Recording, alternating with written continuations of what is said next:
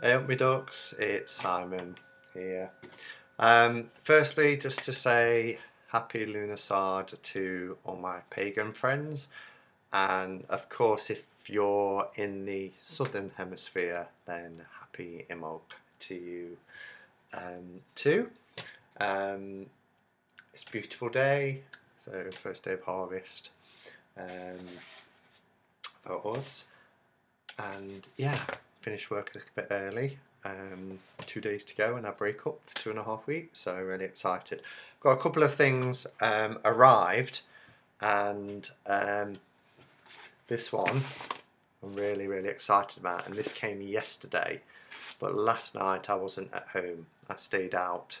Dirty stop out. I stayed out last night because I went to I mentioned it, the evening of mediumship, and I stayed over at my friend's pub, so I've had to wait since 9 o'clock yesterday morning till this evening to have a look, and I've been resisting the urge because I wanted to open it with you guys and unbox it with you. First, I've got a book as well. I hadn't bought a book for this month, for July, but I saw this particular book when I went to the Mind, Body, Spirit show on Sunday. And if you do watch that video, the first one, you'll see that I pick it up on camera and have a look at it. And I put it back down. I didn't buy it. And then later that evening, as these things happen, synchronicity, serendipity, however you want to call it, fate, Jules at the Cosmic Arcana reviewed this book along with another one by the same author. And the book is Tarot for All Seasons, which is quite interesting as today is Lunasad, isn't it? Yeah, so this is by Christine Jette, and she does have another book that I'd love to get, which is Tarot for Shadow Work, or Shadow Work Tarot, but it's out of print, and I looked on Sunday and some copies are fetching like £400, which is just insane. But it may come back round in print, who knows. But yeah, and I looked at this one, and as I say, I put it back down. So it's Tarot for All Seasons, celebrating the days and nights of power. Honour the rights of the old ways as you deepen your connection to the goddess through the archetypal images of the tarot. Tarot for All Seasons shows you how to work with the magic of the tarot as you celebrate the turning of the wheel of the year.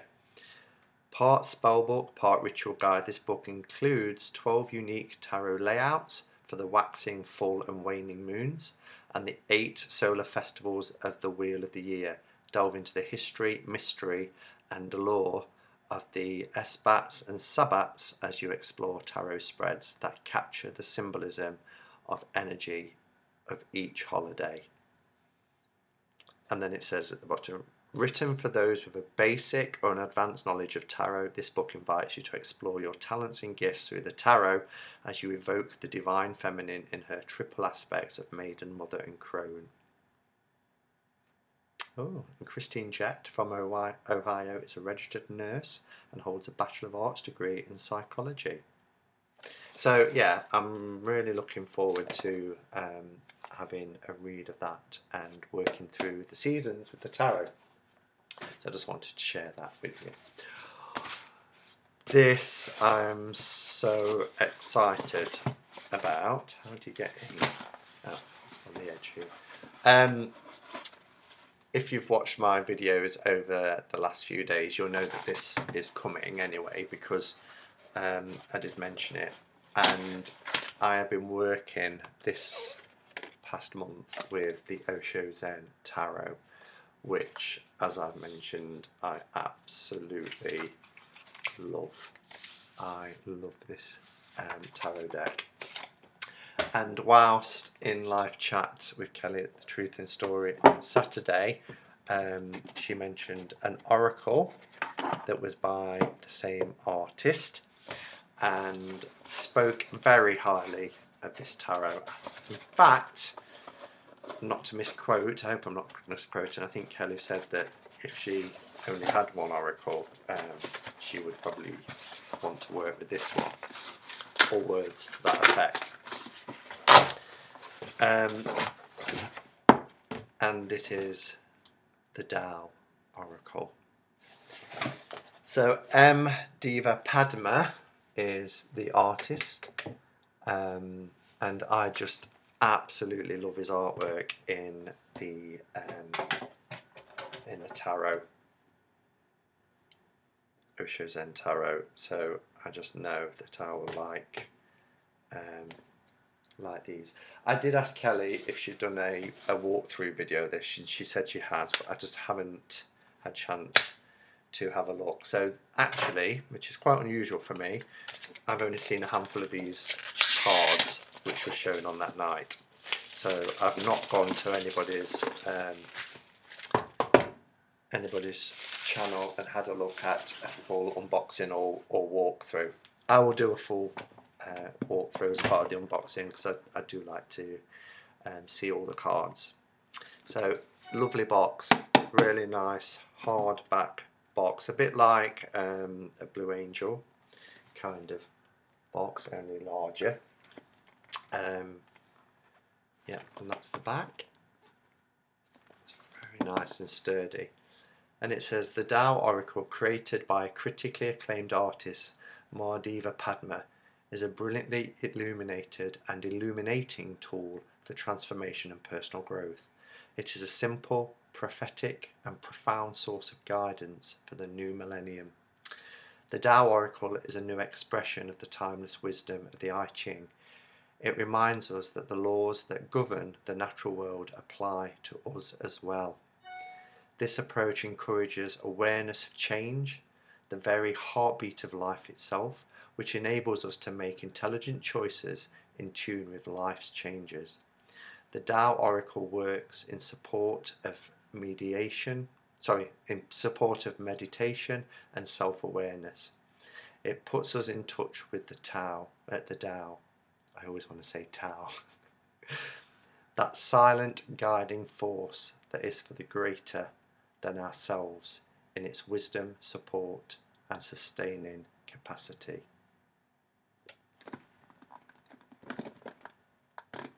Okay, so let's have a look in. So yeah, strong sturdy box. Nice, wow, nice thick book.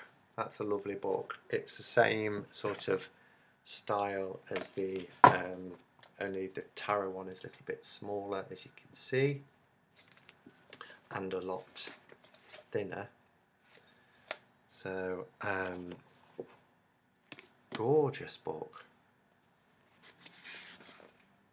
The images are in black and white. I have both versions of the Osho Zen Tarot. I've got the black and white book and the colour book as well, because I've got it by two different publishers. Wow, so there is 321 pages. You get such a lot of information. Wow. So you get acknowledgements as well as the introduction, a section about the cards, the octagon symbol, what is Tao, the dynamics of yin and yang, consulting the Tao Oracle, accessing the changes, the 64 aspects of the Tao Oracle. You get card layouts, you get about the author, suggested reading and bibliography, the Tao Oracle chart, and then you get 64 cards, so an interpretation of all 64 cards. So things like the creative, the receptive, difficulty in the beginning, waiting, conflict, discipline, and then right through to 63 and 64, completion and before completion. So I can't believe how thick that book is. That's a great guidebook. Okay, that is what you get on the inside. Am I still recording? Yes. Sorry about that. So you get this insert which also pulls out. So it's a two-part box with this plastic insert. Cards are a nice size. Them's the backs. What would it be similar to in size? Probably, this is the Good Tarot. It's quite a large size, so it's just a little bit bigger than the Good Tarot. Okay, so a little bit bigger than the Good Tarot. So quite a decent size compared with its cousin, the Osho Zen Tarot, which are quite small really for cards, but a nice shape. Okay, so let's have a look at the cards.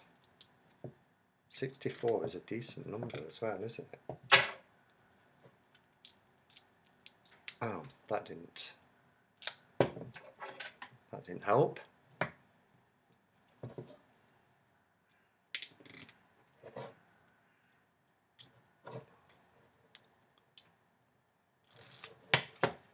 Okay.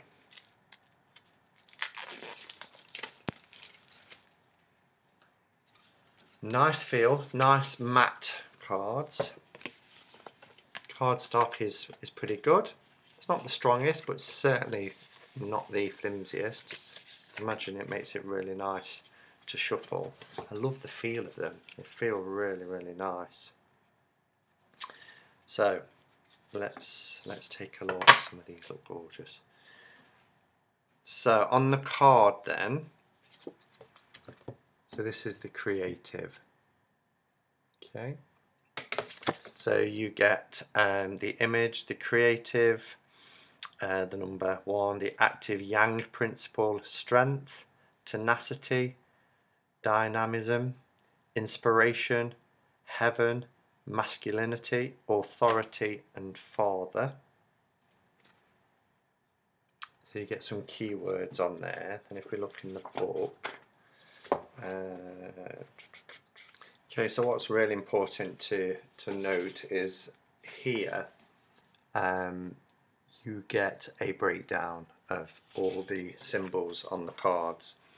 So for instance, the circles and those 3 lines, circle relates to the pictogram. So you have a pictogram going across the top, then you have the colour, and you have the trigram, the name, the Chinese name, its attributes, action. I can't see that without looking here. Familiar, developmental, animal, elemental, anatomical, seasonal, directional, and numerological. And they go all the way across. That's a really useful guide to have with the cards. So let's go through the cards so you can see them. So the receptive, interesting. Difficulty in the beginning. I love this. You can really tell his artwork here. Youthful folly. It's just gorgeous. Waiting.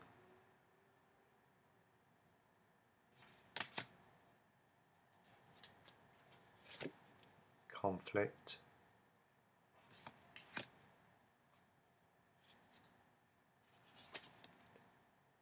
Discipline.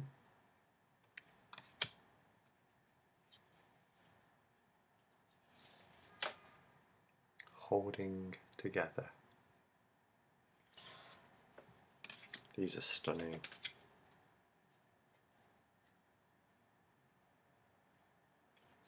The taming powers of the small.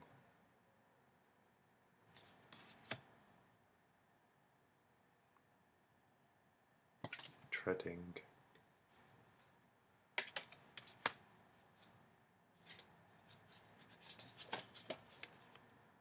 Peace. So how wonderful to be able to see the image, the keyword, other keywords associated, the meaning in the book, but then also to look up the symbols to find the correspondences. Wow, I love this. Stand still. Look at that.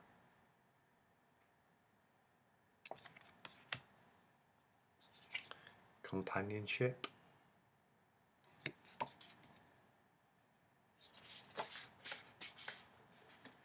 Colours are changing on the yin and yang symbol at the top as well. Prosperity. Modesty.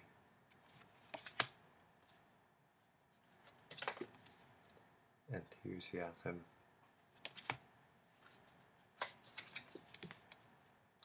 Following.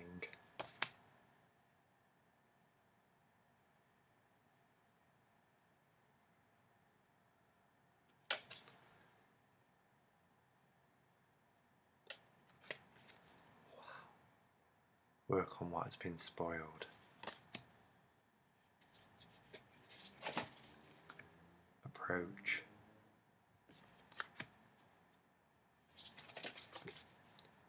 Contemplation. Those backs, just look at the backs for a minute. They're really, even with the wrapper off now, they're just so lovely. Biting through. They feel so nice too. Grace.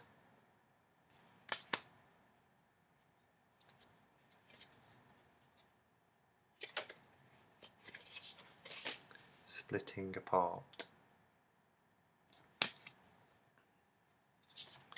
The turning point. Oh, that's lovely. Innocence.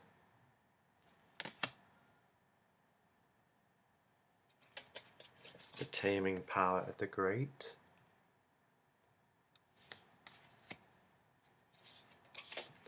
Corner of the mouth.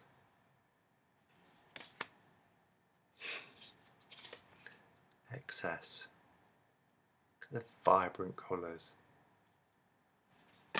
Stunning. The abysmal.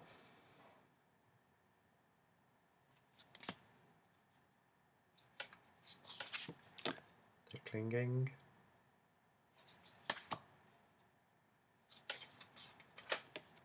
Influence.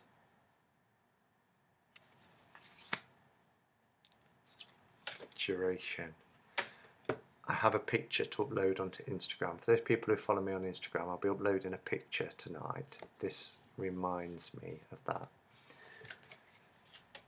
You'll see why if you follow 2spirit, 2_spirit_, you'll see why. Retreat. Wonderful. Beautiful card. Great powers. Progress. Darkening of the light. Oh, I love this. The family. So true. We are family. Opposition.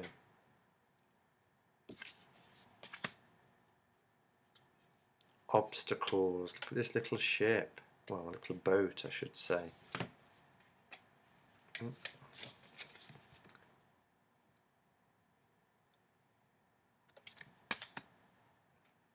Deliverance.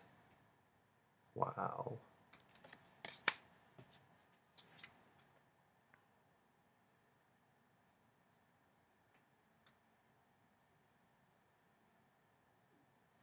Let's look at that then. Disease.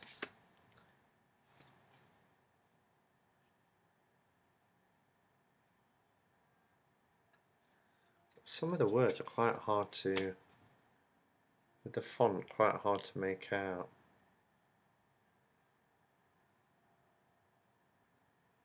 I thought it said incense at first, but it's increase.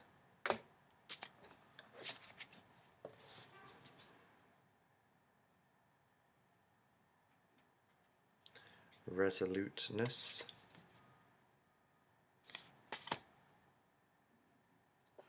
the attraction of opposites, gathering together, pushing upward,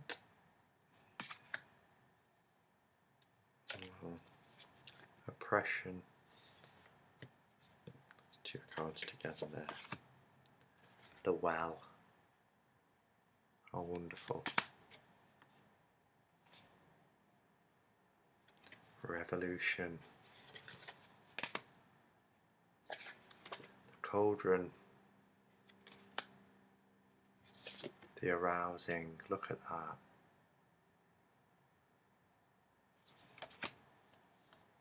Keeping still. Development.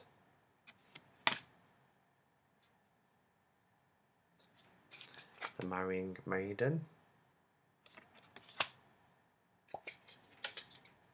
Abundance. I love this.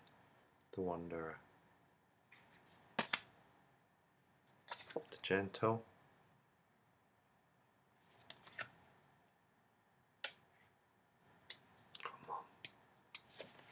Joyous. That's beautiful. As is this.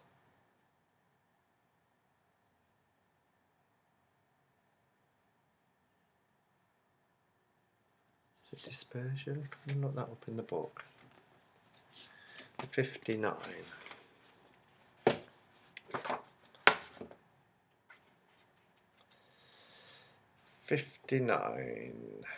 Yeah, dispersion. Quite hard to make out. Dispersion. It's a beautiful card though.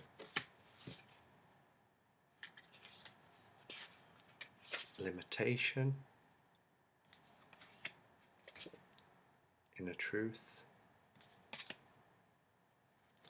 Small and the beautiful. Completion. Wow. And before completion. Wow, I love them. They're really, really nice. Let's just see how they shuffle. My mat just stuck. See my mat? Oh, nice cup of tea. Okay, so yeah, they shuffle really, really nice. They are quite large cards. You could do them that way, I suppose, but I have big hands, as I mentioned many, many times, so that way it's fine also.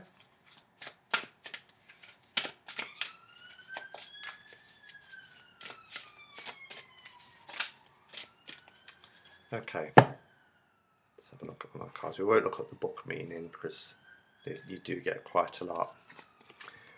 And we have standstill as a card.